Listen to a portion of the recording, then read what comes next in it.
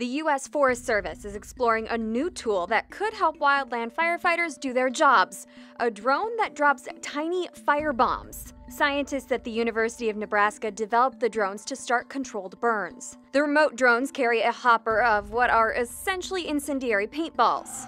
Each ball is rotated and injected with alcohol to start a chemical reaction before being dropped to the ground.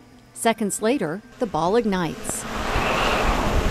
The mechanical precision could be useful for firefighters setting prescribed burns in the wild. These intentional fires consume fuel that might otherwise feed uncontrolled fires.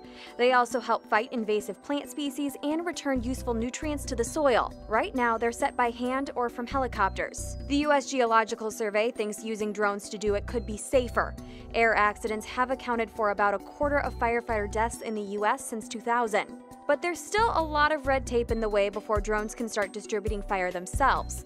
The U.S. Forest Service still treats them as full-size aircraft with all the same training and maintenance requirements. And the FAA has strict rules against drones carrying hazardous materials. Fireballs would probably qualify. For Newsy, I'm Katherine Beek.